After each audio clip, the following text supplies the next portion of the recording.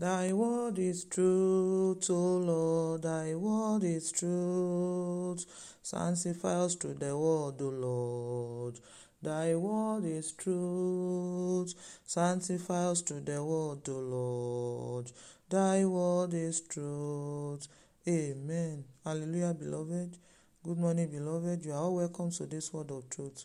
The topic of the word of truth of today is looking unto Jesus, the author and finisher of our faith. Looking unto Jesus, the author and finisher of our faith. Our Bible text is taken from the book of Hebrews, chapter 12, verse 1 to 2, that says, Wherefore, seeing we also are compassed about with so great a cloud of witnesses, let us lay aside every weight and the sin which doeth so easily beset us, and let us run with patience the race that is set before us, looking unto Jesus, the author and finisher of our faith, who for the joy that was set before him endured the cross, despising the shame, and is set down at the right hand of the throne of God. Amen. Looking unto Jesus, the author and finisher of our faith. Jesus is the author of our faith. We come to him by faith, and we believe in him by faith. On this Christendom journey, we need faith to walk through and to scale through. In the journey, many things will happen that we want to shake our faith, but because we have Jesus on our side, our faith will not be shaken. That is why as a Christian, we must always look unto Jesus on this race and not man. He is the author and finisher of our faith. We are surrounded with many witnesses. That is to say, God sees everything we are doing. There are witnesses that has been put in place by God to monitor our lives, our movements, our works, whatsoever we do on earth. And on the day of judgment, they are all going to testify. In this world, there are many distractions. A lot of things are happening around the world that causes fear, anxiety, worries. Many things that can shake one's faith as a Christian. The only way out is to learn to look unto Jesus, the author and finisher of our faith. What makes man to lose focus, attention, direction from God is sin, weight, work of the flesh, love of the world, and things that are in the world, persecution, tribulation, trials. All these things that make a child of God to lose focus and divert his attention from looking unto God.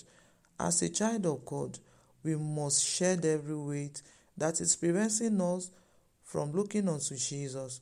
We must drop the weight at the cross, and we must lay aside sin that easily besets us, and the sin that easily besets us are manifestation of work of the flesh, according to the word of God in the book of Galatians chapter 5 verse 19 to 21, that says, Now the work of the flesh are manifest, which are these: adultery, fornication, uncleanness, lasciviousness, idolatry, witchcraft, hatred, variance, emulations, wrath, strife, sedition, heresy, envy, murders, drunkenness, reveling, and such like of the which I tell you in the time past, that they which do such things shall not inherit the kingdom of God.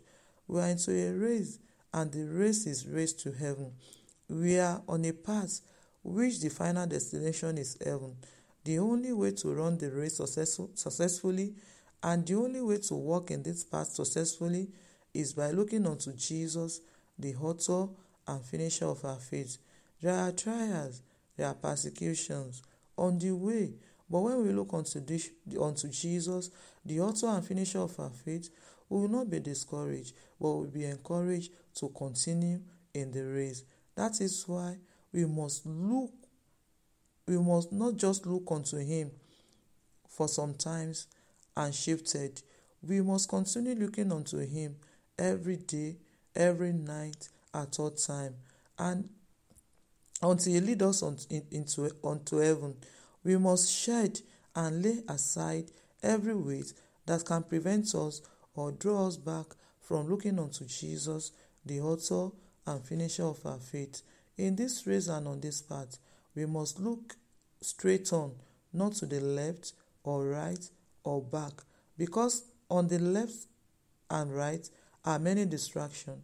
And if you look to the left or right as a child of God, you will be distracted. And if you look back, that means the person is going back to the world. On this journey to heaven, we must look straight on. When we look straight on, we will always see Jesus. And seeing Jesus will give us the grace, the strength, the power, the zeal, the joy, the peace, the anointing, and unction we need on this journey. Looking unto Jesus always, we increase our faith and believe in Him, and He will lead us to good destination of our lives, and He will lead us to heaven. Beloved, we should not be discouraged. We should continue serving God.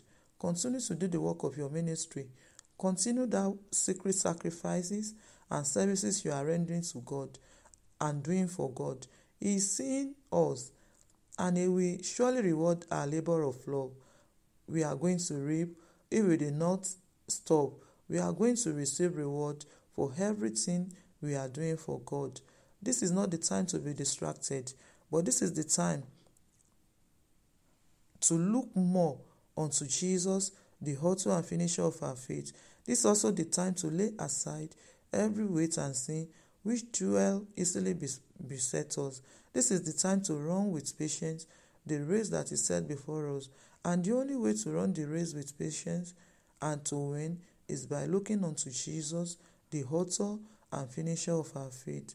I pray on this race we have, by the grace of God, we will not lose focus. We shall run and not be weary. We shall walk and not faint. We shall mount up with wings as an eagle, and we shall make it to heaven in Jesus' name. Amen. Prayers. Please, let's take these prayers together.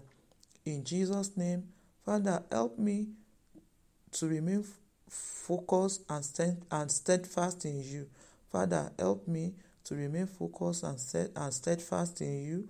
Father, help me not to lose focus on you. Father, help me not to lose focus on you. Father, remove from my life every weight and sin which dwell easily besets me.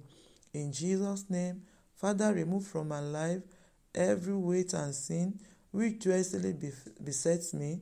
In Jesus' name, Father, help me to make it to heaven.